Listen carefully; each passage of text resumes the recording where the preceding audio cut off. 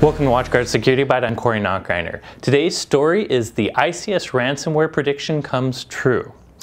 If you watch our videos, you probably noticed this year's security predictions. Every year, the WatchGuard Threat Lab team puts together a number of security predictions to tell you what kind of threats to look for this year.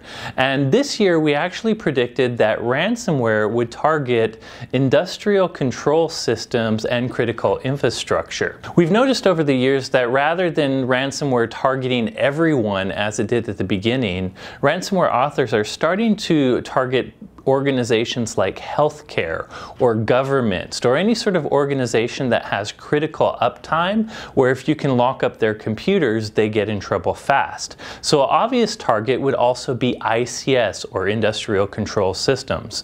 Well, today a company called Norsk Hydro announced that their aluminum smelting plants around the world had to kind of be shut down. Their entire network is kind of shut down and they had to resort to manual operation. And this is all because of ransomware. And really this is kind of a pat myself on the back video in that it's to mention that the ICS ransomware prediction seems to have hit.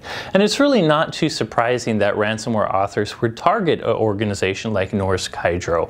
Obviously their IT system is very critical to their operations and they're already asking for a ransom due to this attack. So you could see why a company like Norsk Hydro might be apt to pay that sort of ransom if it really shut their systems down badly. Now luckily they seem to be doing fine with manual production.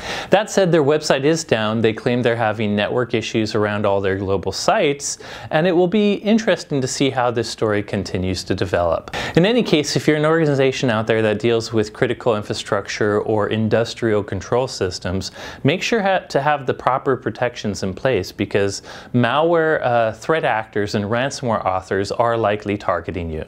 That's it for today's story. Thank you for watching.